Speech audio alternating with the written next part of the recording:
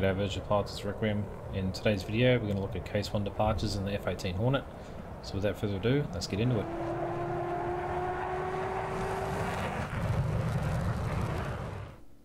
There are 3 cases for carrier departures, and which departure use is determined by the local weather.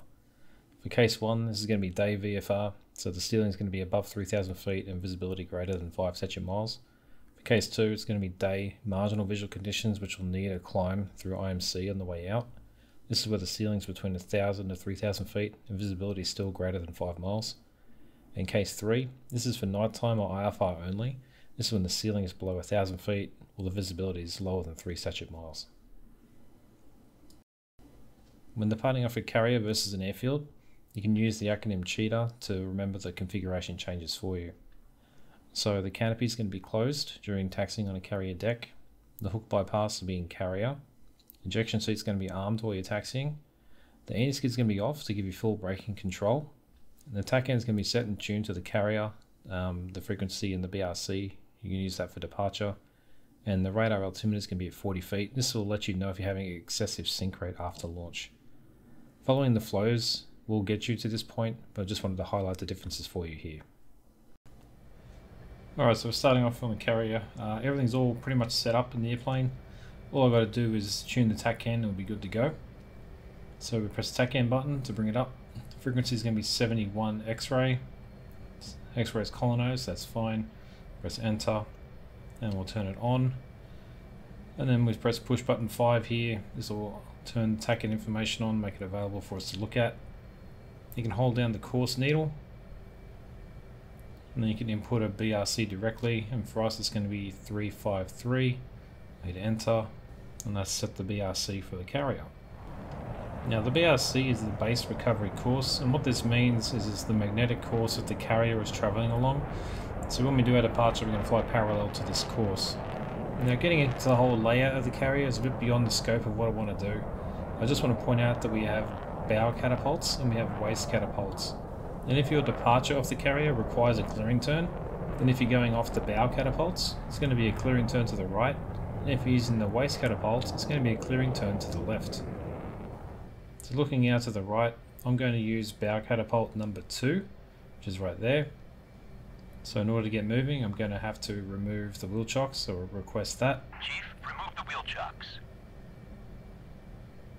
Copy. Wheel chocks are now removed. Alright, now the wheel chocks are removed, we can release the parking brake, clicking the left mouse button. Increase the power a bit, check the brakes work. Now we are going to need to make a relatively tight turn, so we're going to put the nose of steering in the high gain. This way, if an aircraft was getting ready on catapult 3, then we wouldn't necessarily be in their way for very long or at all. So our goal is going to be to line up behind the jet blast deflector here for catapult number 2. There isn't an aircraft there right now, but if there was, then this is where we would stop and go through the before takeoff flow. Passing waypoint 2 at 9,000. So now that we've come to a stop, we can set the parking brake, left click and mouse wheel back towards us, and then we'll have a look at the before takeoff flow now.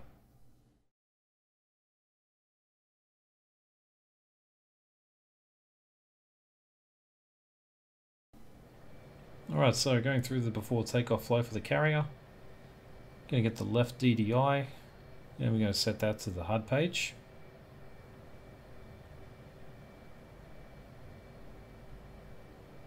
And then coming over to the right DDI, we're going to go to the support menu, and then bring up the checklist page. This will give you the takeoff checklist as well as the aircraft weight, and on this weight we'll need to set our nose up stabilizer trim to 17 degrees. Coming down, we're going to unfold the wings. If we didn't do this now, then the aircraft director would tell us when we start getting closer. And we hold off on locking for right now. And once the wings are completely spread out, give it a count to 5 seconds. And then we'll use the mouse wheel on that handle forwards, and that'll lock the wings. The caution lights are out, injection seat's armed. And so now we'll disconnect the nose with steering. And we'll do the controls wipeout. Just looking for full range of motion for all the control surfaces. Put the nose of steering back on low. Then just go through the takeoff checklist on the right DDI. Once you're satisfied those are all done, then you can bring up the FCS page.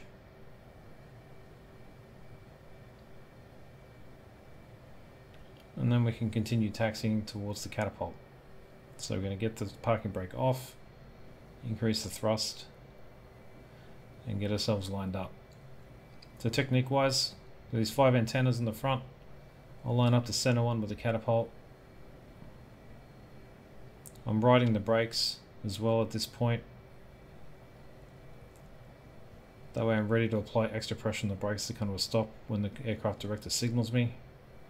With some closed fists, let's stop. And the other ground crew are going to come out and do their thing. The aircraft director tells us to extend the launch bar, so we do that. As the aircraft director runs back over to the side, it's going to tell us to start moving forward. This is to bring the launch bar over the catapult shuttle, so you may need about 85% RPM in order to get over the hump, and you'll notice a strong drop to indicate you're over it. Passing waypoint 3 at 5,000. So there it is, gives us a stop signal. Then it's going to indicate to raise the launch bar. So we'll do that. This is going to seat the launch bar on the shuttle. Catapult also takes control, gets you ready for final checks, and gives you the engine run-up signal. So here we do a quick look at the flow for that, as well as the actual departure and what that looks like.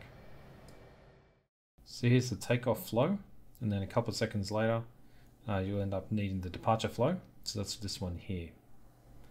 This example, we're going to be using a bow catapult launch, so it's going to be a right hand clearing turn, so we'll turn right 20 degrees, reach 500 feet, come back left, and we'll parallel the BRC at 300 knots.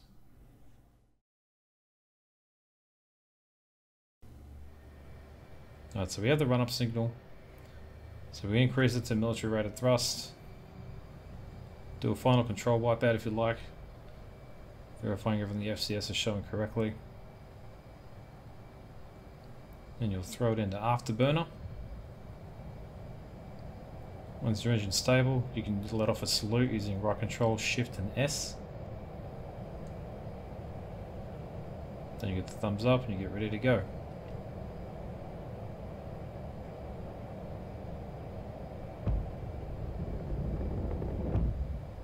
So the positive rate of climb, gear and flaps both come up. We'll bank to 30 degrees, make that right turn. 20 degrees off to heading 010. As we start approaching 500 feet and 300 knots, we'll pull the power back and roll the airplane back to parallel the course for the BRC. And you're paying attention to the course indicator there on the HUD. You want it to be offset to the left if you're using the bow departure, and you want to use it offset to the right if you're taking off from the waist catapult, and just paralleling it. So this way you want to keep the course stable in the HUD and not moving away or towards you. If it is moving away towards you, you're going to have to apply a wind correction in order to maintain a stable course. So now it's just a matter of maintaining the 300 knots, 500 feet AGL until 7 nautical miles, at which point you can initiate a climb in VMC on whatever course you like. Just remembering that the standard climb is going to be 350 knots, so at military rated thrust it's going to be about 15 degrees knots high. That completes the video on Case 1 departures in the F-18 Hornet. Until next time, remember to fly safe and check your 6.